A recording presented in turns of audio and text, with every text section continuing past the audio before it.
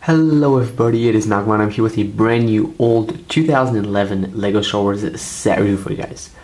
Today we're taking a look at the Imperial V-wing set 7915. It comes with 139 pieces, includes 2 minifigures, and it was, or back in the day, it was $20 US. So obviously, as you can see, it's a pretty cool set. We got 2 minifigures, both of which are exclusive. We have this V-wing, which it has quite a few stickers. It's a really cool design. It's very different from both the 2005 version and both the 2014 version. It's its own unique design. We actually do see this vehicle for, I think, 3 seconds in the Star Wars Revenge of the Sith when they're no longer red but in black.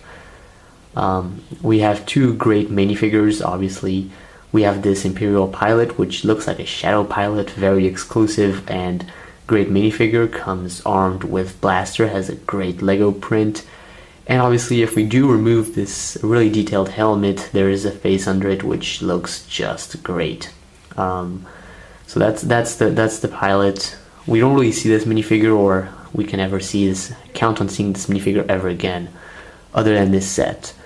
Next we have the Astromech droid, which is actually seen in A New Hope, back in the tent for when they occupy and board the ship. You do see this Imperial droid. It looks amazing. If you guys look at the scene when I think it is when the rebel troopers are actually with their hands on their heads walking back to the Star Destroyer, you do see this droid in the background. So definitely a great minifigure that has not been released and that has not been re-released ever since.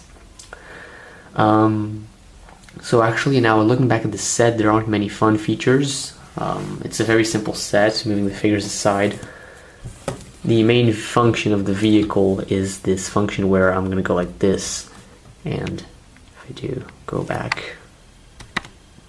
So the main function is landing mode, which it just holds by itself and a clear pin right there.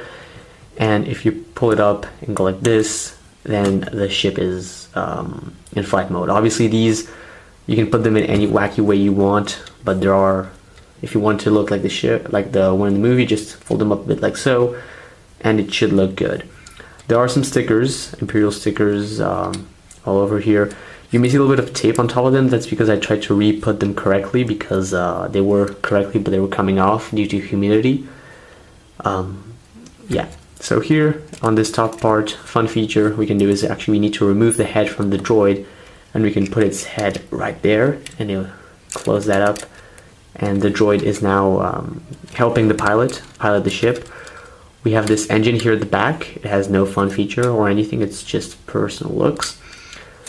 The wings do the same fun feature. There are no flick-fire missiles in this set, which is the big advantage for those of you who hated that.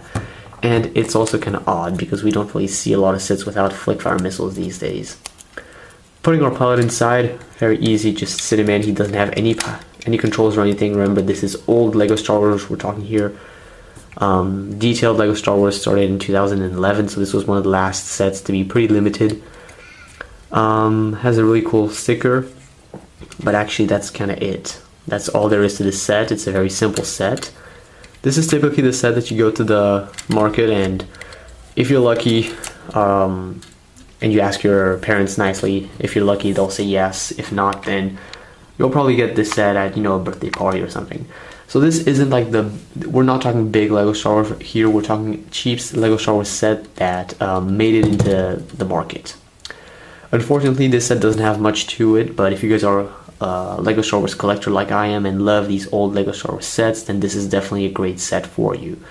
Don't hold much of it as in fun features, but in looks wise and its vintage and availability wise, it's pretty limited because it wasn't very long on the market. It actually stayed there for like barely a year and then it got out. So that's all I can say about this set. So guys, thanks for watching this LEGO Star Wars review. If you guys enjoyed it, please give it a thumbs up. And if you guys have anything to say or a comment, leave it down as feedback down below. Otherwise, I will see you guys next time here for another LEGO Star Wars review very soon on the MAGMA channel. Bye-bye.